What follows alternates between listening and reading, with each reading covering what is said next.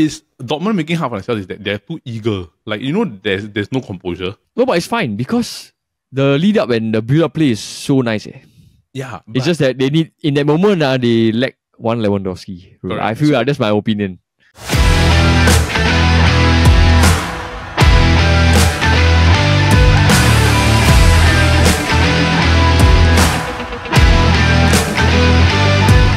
Hello everybody and welcome to another episode of the Futbol Kaki. I am your host Elder and I am joined by my fellow Kaki bro Paul. Paul, how you doing, bro? I'm sleepy, brother. What you do, yeah? I watched the Champions League final last night. And then it was like a very rainy morning, right? So I was had a slow Sunday slow start to my Sunday. But I woke up to watch like UFC 302. So it was not too bad. Islam versus Dustin Poirier, sir. I got no idea who is that. I haven't kept up with UFC like for a super long time. Yeah, I figured out lah. I think only me and I watch UFC in our like group so far, right? No, I think it's because last time, like my favorite fighters all retired already. So after a while, I just kind of kept like away because my favorite division is light heavyweight last time. But then after all the Jon Jones scandal, right, I was like, okay, I'm not really gonna watch this. But I think he's still gonna fight though, Jon Jones. But like soon, maybe this year or something. Yeah, but I mean, after all the history and everything, he never lost the title, right? No, he hasn't even lost at all, bro. The title's still with him, right? Because it's been like years, yeah. Yeah, I think he's the heavyweight also, bro. If I'm not wrong. Wow, I cannot remember. UFC heavyweight champion Jon Jones. Yes, sir. Yeah, but I mean, like, other than this, right? Like, technically, because EPL already finished, FA Cup already done.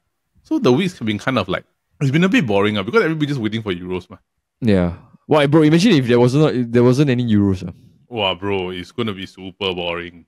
Boring until August, right?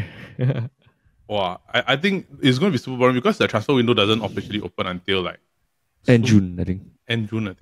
Like that. But then you gotta wait for a period of time, right, before all the transfer news all come. So you only got speculation only.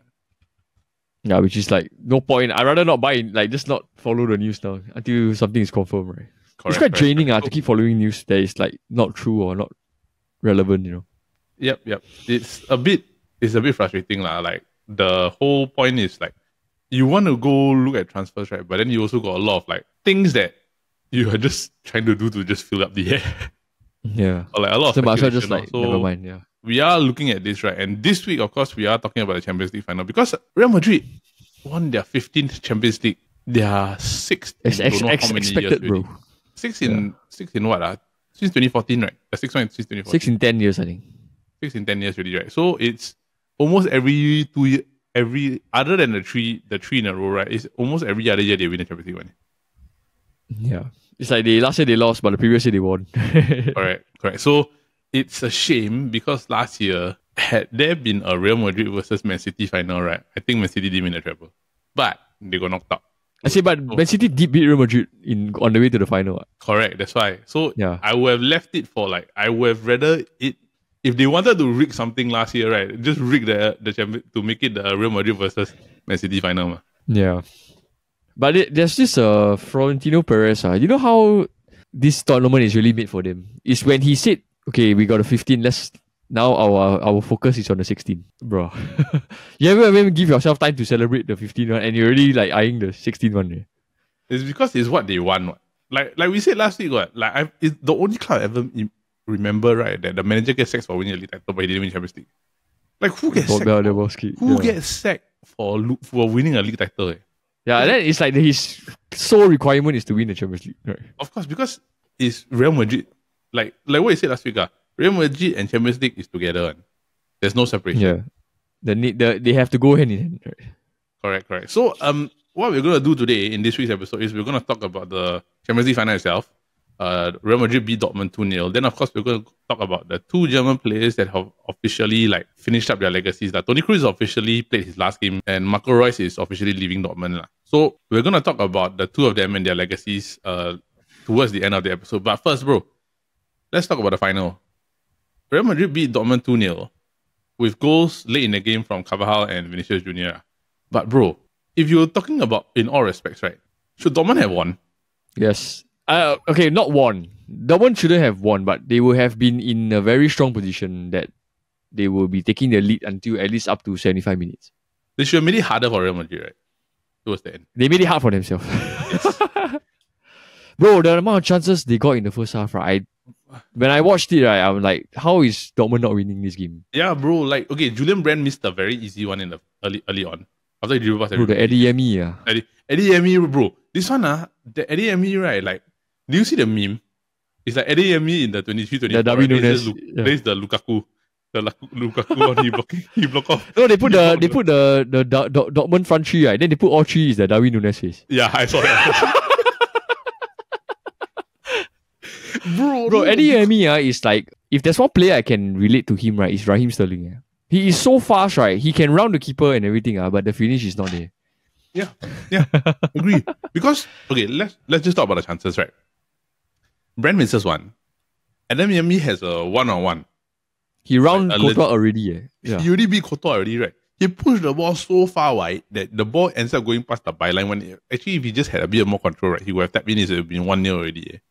Yep. Then another one, right, in the 28th minute, they pass a through ball straight to Courtois. Yep. No, sorry, straight on to Adeyemi. Right? Then he's a one-on-one.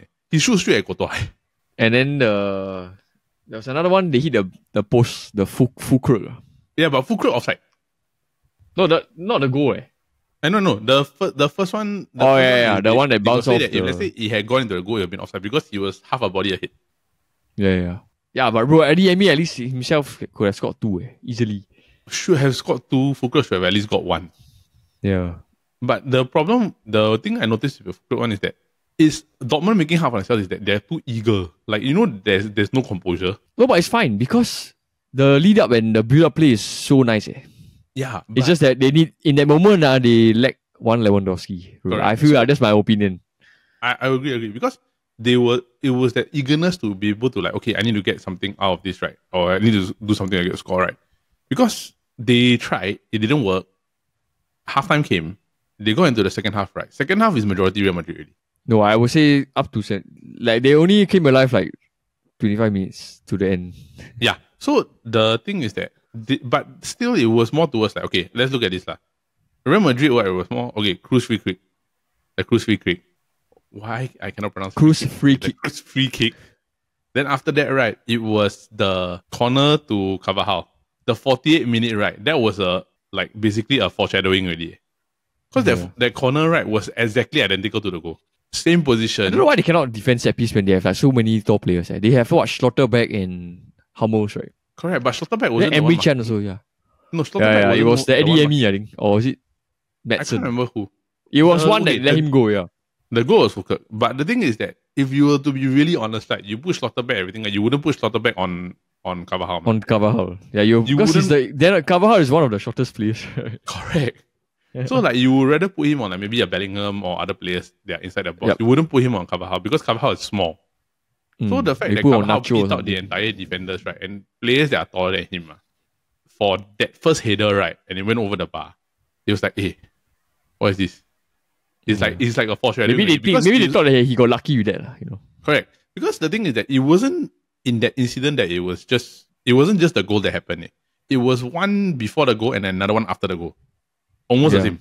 Yeah, almost the same. Almost the same. So it was 3 times already Dortmund gave up the same play. That could have cost them. So once the goal went in the 74th minute, Dortmund, if you're Dortmund, right, you're like, wow, I control this entire game. Then now I got to chase already. So it's like the worst feeling in the world, right, is you got to chase a final for 15 minutes against Real Madrid. Yeah, when you were dominating. Yes. So when I watched the game, I was like, wow, really, when I just say, as the game grew, I was like, well, Real Madrid just need one chance. Then they will take that one chance and score. And which they really did, yeah.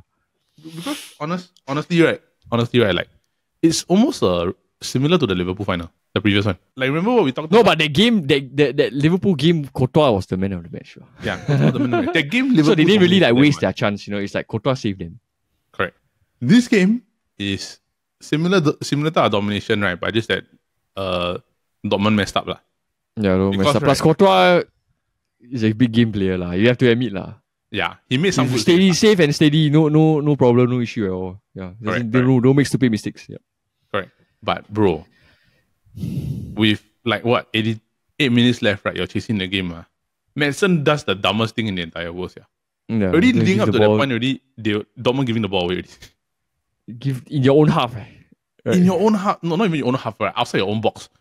Yeah, and then Bellingham picked it up, right? And then assist to Vinicius. Yeah, that's like the final nail in the coffin. But what was your reaction when he gave the ball away? It's like, bro, the moment he gave the ball away, it's like guaranteed it's goal already. Because I saw it was like two of them versus Bellingham and Vinicius Junior versus the right back. Correct. Yeah, and then it's like boom, game over. He chipped then the Kobo. do you see Roy's reaction? Yeah, but they didn't even start Royce Law in the final. I know, but bro, you saw Roy's reaction. He just stood there because he already know he already know it's like, bro. Yeah, what so far he can't. What can he do? Yeah, he can't do anything. Because it's a mistake. Like honestly, 8 minutes left, right? 8 minutes to chase the game, we still got time. And then but don't do something. You don't do this. Yeah, I don't do something like that. You don't do something that stupid right in the 82nd minute, and then you give the ball away just like that. And the thing is that you can see at the moment he give the ball, Madison like he jogged back. Hey, too late, too far already, ma. Right? Yeah, like, he's like can't close down already. After that, I think you can see like the Dortmund they a bit discouraged already. Then they get the ball forward, they Foucault scores a disallowed goal. But it's very clear offside. Yeah, clear offside lah. So that's when Real Madrid is in game management mode already, ma. So it's fine. They even if they concede the offside goal, it's like don't worry, no panic, you know.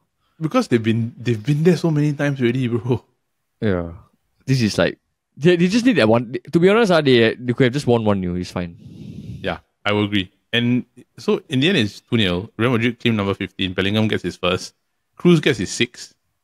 Modric gets his 6. Nacho gets his 6. Carvajal gets his 6. Yeah. Carvajal gets his Nacho, 6. Bro. Nacho, yeah. Carvajal gets his 6, right? Then you know Carvajal, right? He's the only player to have never lost. To play in all 6, right? He played in all 6, yeah. Yeah, he played in all 6 and he won all 6. Yeah. What a record. What an insane record. Yeah. Vinicius gets his 2nd. Rodrigo gets his 2nd. Bellingham gets his first at 20. Correct. And who else is coming? Yeah, Mbappe, brother. Yeah, can you imagine if Cristiano was still there? Wow, it'll be 6 and 7, right? Including the Benzema year, that one. Yeah, it'll be quite sick. No, but if Ronaldo would be number... No, Ronaldo would have gotten 9-8 already. Bro, you have gotten 6, what? Now he has 5, so 6, 7. 7, bro, 7. He won Champions League 4 Real Madrid, right? 4 Real Madrid, 1 in Man U. Then if he stayed for seven. The Liverpool and this one, yeah, so it'll be 7. 7. So it's a lot. It's mad. I more or less like, wow. And the best part about this Real Madrid squad is that they don't have to spend a lot of money. Yeah, and they didn't have a clear striker. They won without a striker. Yeah. Next year they got one who's going for free, and then they're going to get a left back for free. Yep. 2 free players, right? Yep. And the year they don't even mention the year after that. And don't even mention the year after that, plus the Brazilian Endrick. So they've basically got their future sorted already, right? Yeah. Bro, then you talk about this, right? Like I was looking at this, right? Like, can you imagine? This is what the lineup is going to be. It's going to be Courtois, goalkeeper, Carvajal right back, Militao, Rudiger, Alphonso Davies, Bellingham, Valverde, Tuchemani, Mbappe, Rodrigo, Vinicius. Yeah. Then on the bench you got Adagula, Kamavinga, Modric, Alaba. Bro. Yeah, them sick. And honestly, they just need to buy a right back after that, right? Yeah, just to like cosmetic replace Carvajal, right? Yeah. Wow, bro, this lineup is insane, yeah. Like the future of Real Madrid is not going to be a problem already. And not to mention they have like so many versatile players. Vasquez. Yep. Nacho is versatile. He can play left back, right back. Correct. Even left back, right back, centre back. Yeah. Sick Plus you got Ferland Mendy also. Ferland Mendy, yes.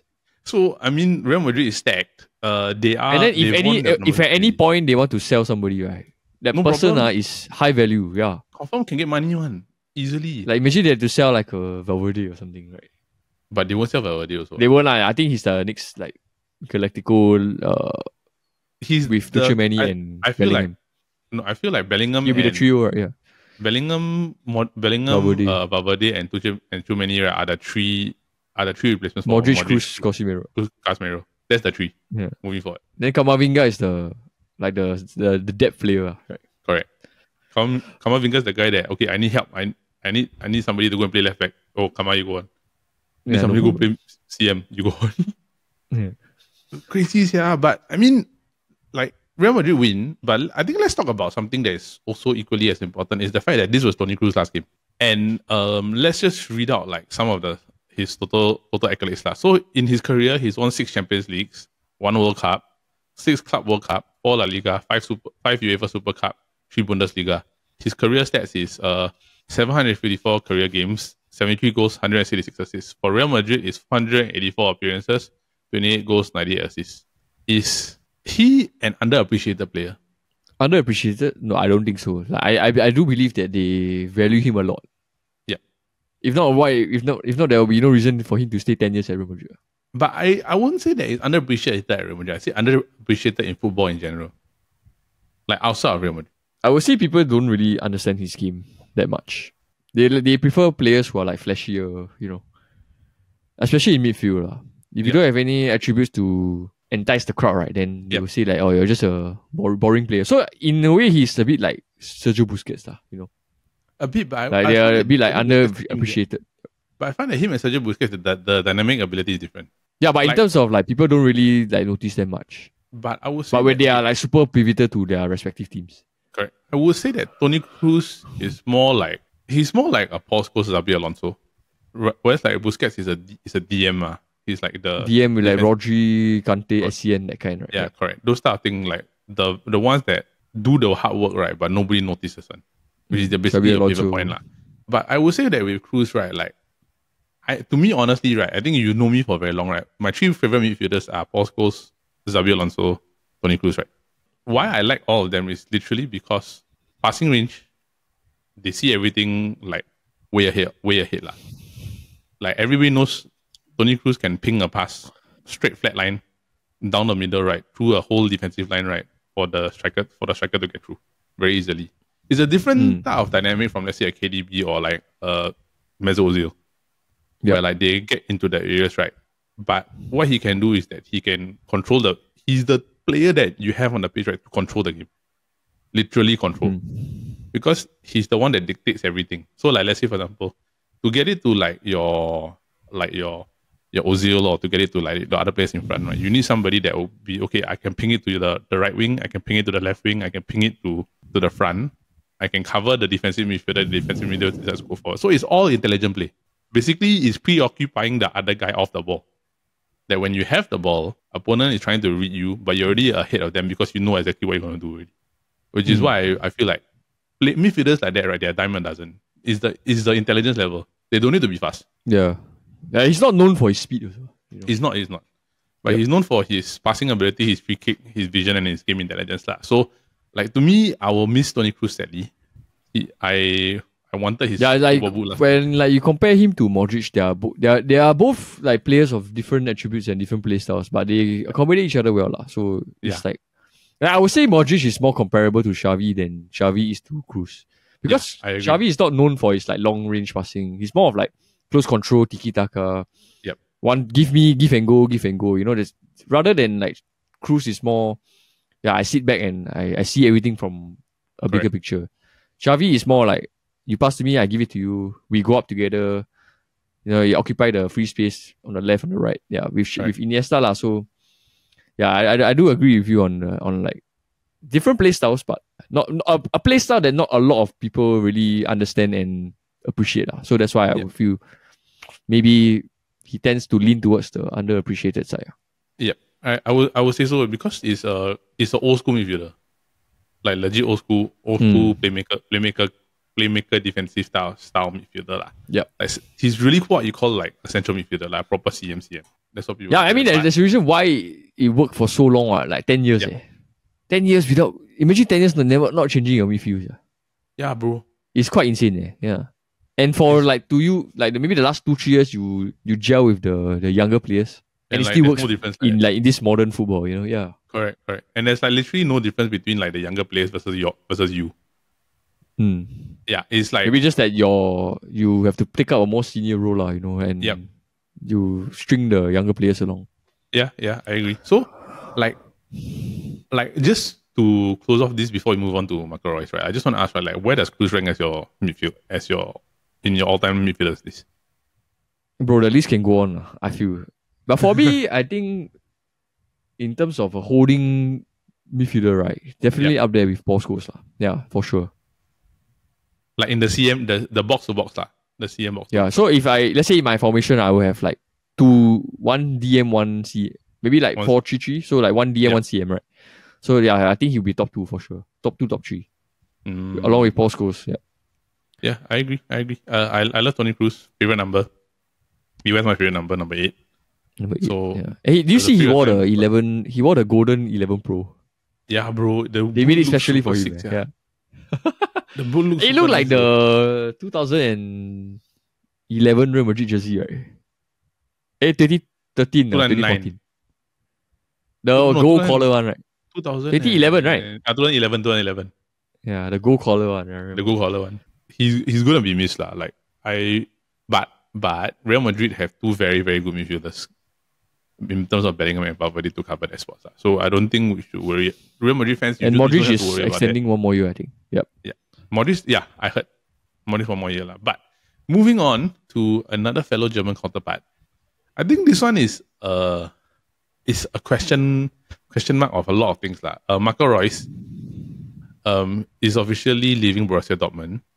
His total accolades is basically 3 Bundesliga, 2 German Cups, 3 German Super Cups. He's lost 2 Champions League finals. And into both finals, right? And both at Wembley. Toni Kroos was on the other squad. And both at Wembley. Right? And both at Wembley. So, in his career, Reus has had 628 career appearances, 239 goals, 139 assists. For Dortmund, he has 429 appearances, 170 goals, 131 assists, right? Like, I think I love Toni Kroos as a player. Hardworking, he's got skills and everything like that, right? He's a good leader. But I have this question that I always had this like thing lah. It's like, would he have won more if he wasn't so loyal to Dortmund? Yes, definitely, bro. You think so also, right? Yeah, I feel that with Dortmund you can only go so far. And the so far will be probably like, okay, a Champions League final. Yep. And maybe one here and there in maybe 10 years you win 1 or 2 Bundesliga. Yeah. Which is true, right? Because the statistics shown that he's only won 3 Bundesliga and like 2 German Cups. Correct. Go to Champions League final his twice. Career, yeah. And for Reus, right, it's a very sad case because I remember in 2014, just before the World Cup, he got injured. And from then on, the injury never really, like, he was never the same player after the injury. After that, year after year, is injury after injury. So he decided to he's seen like the likes of like what Aubameyang, Lewandowski, or one by Sancho, Haaland, all this one by one leave, right? But he still remained there. So I do feel that as a One Cup player like Totti, right? Yep. Yeah, I feel that he's very similar to Totti. But then with loyalty comes baggage lah. You don't get to win so much. You miss out on opportunities to improve your accolades. And yeah, I find that with loyalty, right, it depends on the situation and whether or not you are heng. Because like we know there's a lot of One Club players, right, that have won a lot. So let's say for example like Man United got a lot. Giggs, Scholes, Gary Neville, all the One Cup players that have won a lot, they really won a lot. But then the thing is that on the flip side, you've got like Marco Reus. You win on occasion, but you don't win what many people expected you to win, which is the sad. Because you can only go so far with the current team you have, ma. You get what I mean? Correct. Plus the fact that Dortmund is always selling players year after year, so it's hard to keep your core of your team. Yeah. But I do feel that like in let's say 2014, right? If he had gone to Real Madrid instead of James, right? I think it would be that kind of player. Because at that time I don't think James was a better player than Reus in 2014. No. Nowhere near, right? Yeah. Reus was like probably the one that everybody was looking at because I remember when he broke out, I think he had won a damn good Euro before the World Cup or something. 2012, right? Yeah. Then suddenly out of nowhere the injury hit. Yeah, that he didn't manage to. And they won the World Cup without him. Yeah. So imagine he had gone with them, right? Yeah, dude. He had gone with them. He would have won the World Cup with Germany, and then of course he would have probably have like a lot of suitors that year. Correct. And I remember that there were a lot of people after him. So I remember it was like what? Barcelona after him, Real Madrid after him, Man United after him, Liverpool, PSG. Everybody wanted Marco Reus at a point in his career. But it's very sad because like even Bayern also wanted him. I think. Yeah. And if you look at it, right, Toni Kroos' career, right, is what Marco Reus' career should have been. Because the thing is that, right, like let's say for example, right, like Toni Kroos left Bayern Munich, right, because he wasn't going to get the spot that he wanted. So he forced his way out to get into a position where he could win. Then he made a name for himself at Real Madrid. Yeah, I remember he left. But Marco Reus stayed loyal. Yeah, I remember Kroos left Bayern for like what, 25 million? Yeah. That 25 million you stretch for 10 years. And the best part, right, is that he won the Champions League the year after he left. Yeah. So I think it's really sometimes you have to think for yourself lah, you know. Yeah. Royce, all this, yeah. So I do there's no doubt lah. I think there's at some point in his career he has thought about leaving lah, you know. But maybe it's loyalty and like his impression to the fans, all this outweigh everything else lah. Yeah. And it's a shame because like you always want a player that's loyal to the club. But the thing is that sometimes in your heart you also wish that you wanted more for him. Yeah. So I think that in this scenario, it's like a Harry Kane, right? Yeah. After years after being loyal to Spurs, he's like, okay, maybe I should just leave. Yeah, but he didn't win, yeah. Yeah, he didn't win, yeah. And now he got Company as his manager. Yes, yeah. Like I mean, it's a sad thing, right? So with these two legends, their careers are dwindling down. There obviously is coming to an end already, lah. I hope that Toni Kroos ends up winning a Euro. Because I'm a German supporter for the Euros, right? Which honestly, right now. Yeah, but the German team will be hard to win. I would say lah. This German team is difficult, but I will say lah, like there is a shout and everything lah. So bro, we conclude that both of them had stellar careers, right? But Toni Kroos is what fulfilled what his career should have been, maybe even more. Marco Reus is what is left of a career that maybe should have been unfulfilled or never reached the maximum. I feel like Toni Kroos he has this very similar like exit as like Philipp Lahm. Yep. They leave their careers at the peak. I think Lahm left immediately after he won the World Cup, right? Yeah. Immediately. Which is a bit wasted. I felt that he retired too early. Because I think he won the Champions League the year before that World Cup finished after he done already. Done. Then he lifted the trophy as captain. So yeah, dude, it's sad because Toni Kroos won the World Cup, Royce didn't, and they were on the same team. Yeah, bro. Anything else to add for this? Yeah, I think Royce is not retiring though, but Royce is he's just finishing at Dortmund. Yeah, it's just like I think that he's many rumors he'll be already. MLS, he's just probably gonna go MLS now. Yeah. Correct. I think why not, right? Just do marketing stuff for your career. Not bad. Yeah. Because honestly, I think his European football career is finished already. He's done already. All right. So that is it for this week's episode of the Futbol Kaki. All right. So that is it for this week's episode of the Futbol Kaki, brought to you by the Chit Chatter Podcast Network. Now, for those of you who are tuning in, we just want to say thank you, and we hope that you continue to support the Futbol Kaki and, of course, our other shows on the Chit Chatter Podcast Network, which, of course, are the Copy Bros every Monday, involving everybody from the Chit Chatter Podcast gang. We do rotations where we talk about different topics, and some of them are entertaining, some of them are trivial, some of them are unique, and help provide different perspective from each of the bros from the Chit Chatter Podcast gang. Then, of course, if you do like game shows, we do have our flagship game show every Friday, the SG Draft Podcast, where we draft about different topics and have fun while we do it. Now, for those of you who are tuning in and who have subscribed to our channel, we just want to say thank you. And for those of you who are watching and have not subscribed to the Chit Chatter Podcast Network, we just want to say, please press the button below, subscribe to our channel, so that we can continue to produce more content for you. So from everybody here at the Podcast Network, and from the Futbol Kaki, and from the Copy Bros, and from the SG Draft, we just want to wish you a great week ahead, and let's look forward to the Euro 2024. You all have your predictions. Reply them in the comments below. I think all of us have our certain predictions that we want to face out, and we really did them. So have a great week ahead. Bye-bye.